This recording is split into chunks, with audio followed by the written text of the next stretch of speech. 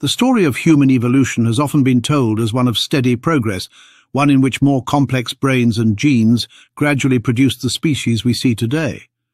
But a different interpretation has begun to be discussed, one that emphasizes the way other human species once held us back.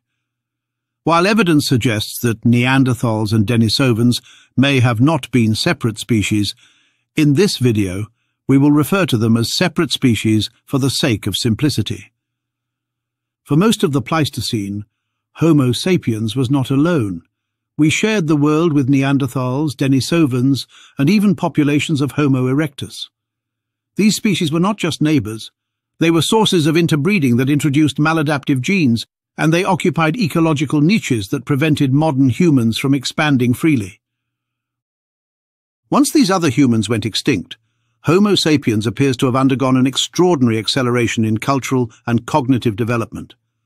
The archaeological record shows that the period after the disappearance of other species is when rapid innovation, symbolic expression, and population expansion flourished.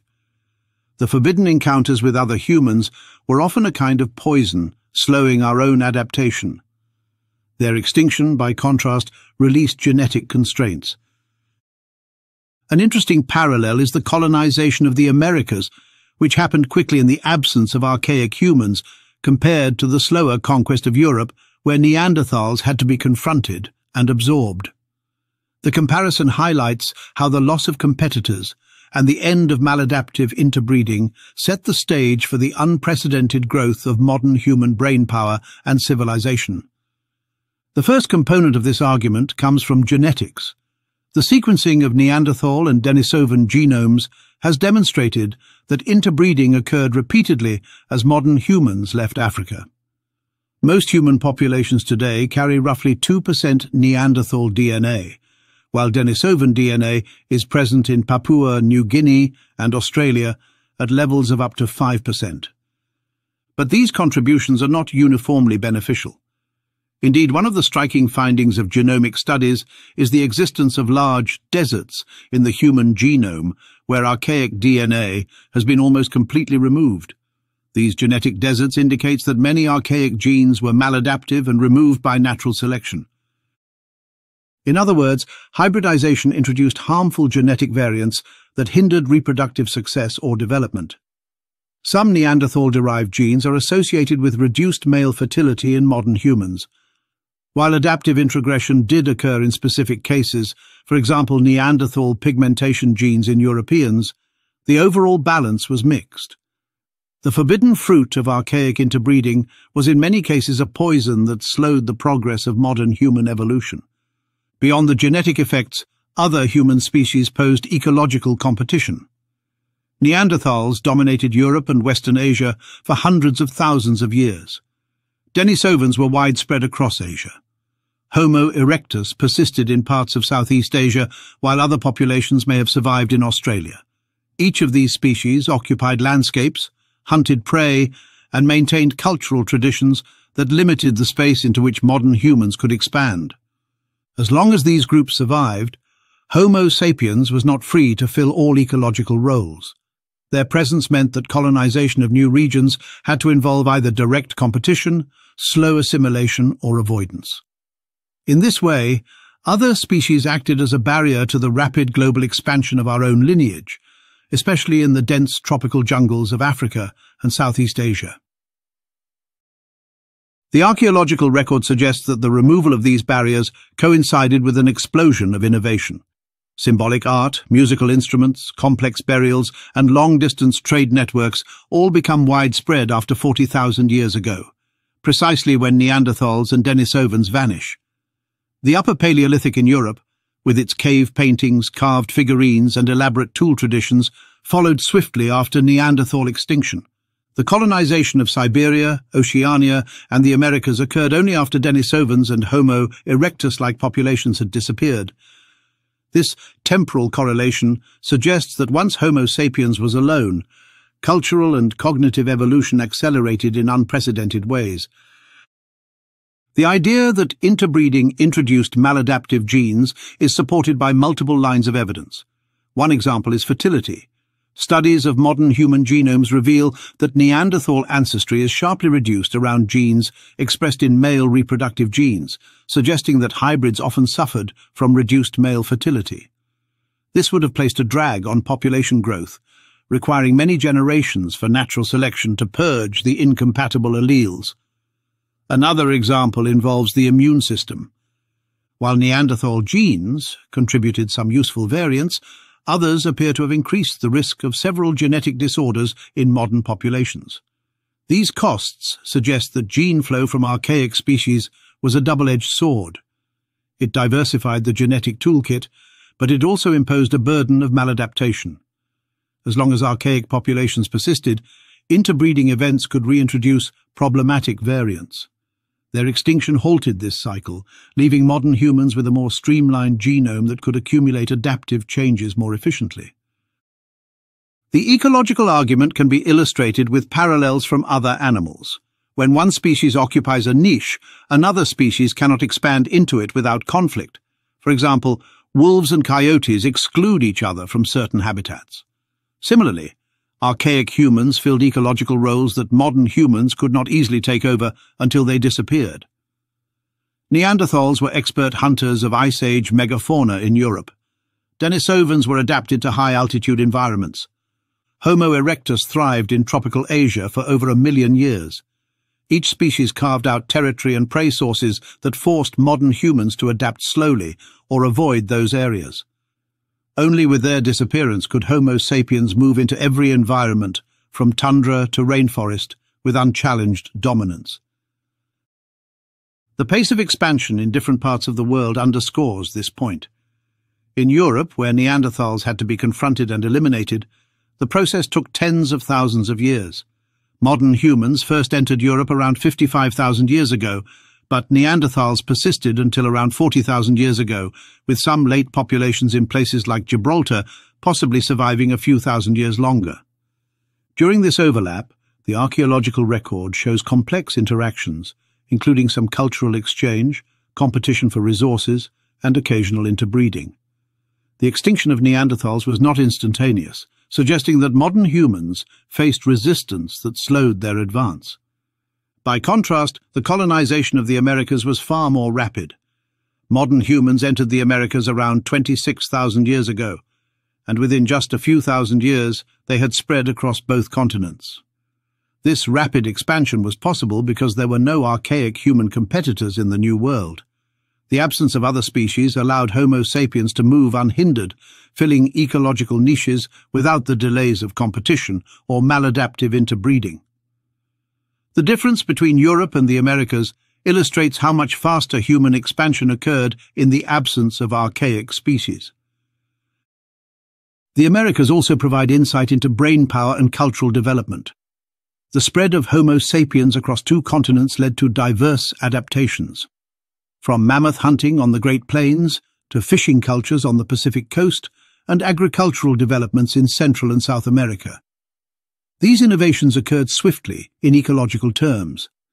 By contrast, in Europe, the coexistence with Neanderthals delayed the full expression of sapiens' creativity until after their extinction. This comparison suggests that the absence of competing human species allowed cognitive and cultural potential to unfold more quickly, just as removing weeds allows a plant to grow more freely. The idea that interbreeding held back evolution should not be confused with the claim that it was entirely negative. Without some admixture, modern humans might have lacked certain beneficial adaptations. Denisovan genes help Tibetans live at high altitudes, while Neanderthal pigmentation genes help modern humans survive in the dark cold of Europe. But the point is that these benefits were exceptions. The broader effect of repeated interbreeding was the introduction of maladaptive genes, as evidenced by their systematic removal from the genome. This means that as long as other species existed, they represented a source of genetic drag. Their extinction did not erase the adaptive benefits, since those had already been retained, but it did stop the continual influx of harmful variants. In this sense, extinction accelerated human evolution by allowing a kind of genetic pruning, leaving behind a more efficient genome. The extinction of other species also freed cognitive and cultural space. As long as multiple human species existed, symbolic and technological innovations could be compartmentalized within each group. Neanderthals may have used pigments and created ornaments, but their traditions did not spread widely. Denisovans may have had unique cultural practices that are now lost. These parallel traditions represented isolated streams of knowledge. Once only Homo sapiens remained, cultural innovations could spread across larger populations without being contained within ancient boundaries. The result was a cultural ratchet effect, where each innovation built on previous ones, leading to exponential growth in complexity. The sudden flowering of art and symbolism in the Upper Paleolithic may reflect this process. Freed from the fragmentation imposed by there is also a demographic dimension. The extinction of competitors allowed sapiens populations to grow much faster. Larger populations generate more mutations, more cultural innovations, and more complex social networks. This positive feedback loop accelerates both biological and cultural evolution. For example, once Neanderthals were gone, sapiens groups expanded across Europe, establishing dense social networks that supported long-distance trade and shared symbolic systems like cave art. In the Americas, rapid population growth supported the diversification of cultures and eventually the rise of agriculture and civilization. The absence of competitors allowed demographic momentum that directly fueled innovation. Critics of this perspective might argue that correlation does not prove causation. The surge in cultural and cognitive development after 40,000 years ago could have been driven by climate change, demographic thresholds, or internal cultural dynamics, rather than the extinction of other species. However, the parallel with the Americas provides a compelling case study. The fact that sapiens conquered the Americas in just a few millennia, far faster than they displaced Neanderthals in Europe, is strong evidence that the absence of archaic humans facilitated rapid expansion. The Americas demonstrate how quickly sapiens could spread and innovate when unimpeded. Europe shows the drag imposed by the presence of other species. Taken together, the contrast strengthens the case that extinction of competitors was a key factor in our acceleration. The metaphor of forbidden fruit captures the paradox of archaic interbreeding. Like the mythical fruit, it offered knowledge, beneficial adaptations in some cases, but also carried poison in the form of maladaptive genes. As long as other species survived, modern humans were tempted into unions that brought both gifts and burdens. Only with their disappearance did the poison stop flowing. Extinction was thus a cleansing event, removing the sources of genetic and ecological hindrance. It allowed Homo sapiens to realize its full potential, both biologically and culturally. The modern world bears traces of this history. Every person carries a small percentage of archaic DNA, reminders of those ancient encounters. These fragments are like ghosts of extinct species preserved within us. But their overall influence is small compared to the massive expansion of sapiens genes and culture after the extinction of other humans. Our dominance today rests not only on our abilities, but also on the fact that no other species remain to slow us down. Had Neanderthals or Denisovans survived, our trajectory might have been very different, marked by slower progress and persistent competition. Their disappearance created the conditions for the rapid rise of modern human brainpower and civilization. In conclusion, the extinction of other human species was a turning point in our evolution. Interbreeding with Neanderthals and Denisovans introduced maladaptive genes that slowed progress, while their continued existence blocked ecological niches. Once these species were gone, the drag ended. Genetic incompatibilities no longer entered our genome, ecological barriers disappeared, and cultural traditions merged into a single stream. The result was a rapid acceleration of expansion and innovation. The comparison with the Americas highlights how absence of competitors enabled lightning-fast colonization, while the slow process in Europe underscores how competitors restrained us.